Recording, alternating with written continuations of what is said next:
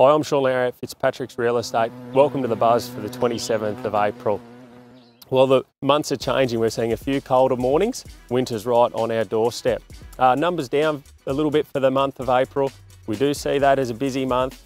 There's school holidays, Easter and Anzac Day. We listed 5 new properties last week. We had 15 offers on properties. We also see open house attendances were quite encouraging. We had 3.6 attendees at each of our open houses. There was 29 open houses, so we met about 103 people there. So still some buyer activity there, which is encouraging.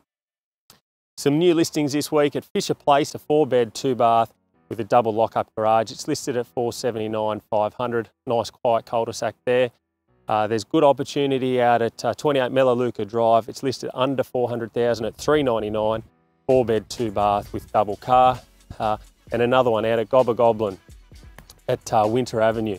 That one's under construction, 4-bed, 2-bath, 2-car, and that one's listed at $455,000.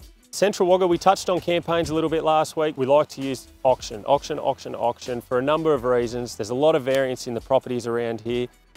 Bigger block size, smaller block size, houses, extended, original, renovated, unrenovated, and even some of the streets around here fetch a much higher price than others. The benefits of auction are it's a short, condensed campaign.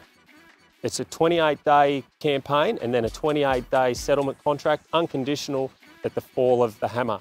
So I'm Shaun Lowry from Fitzpatricks Real Estate. Thanks for watching. See you next week.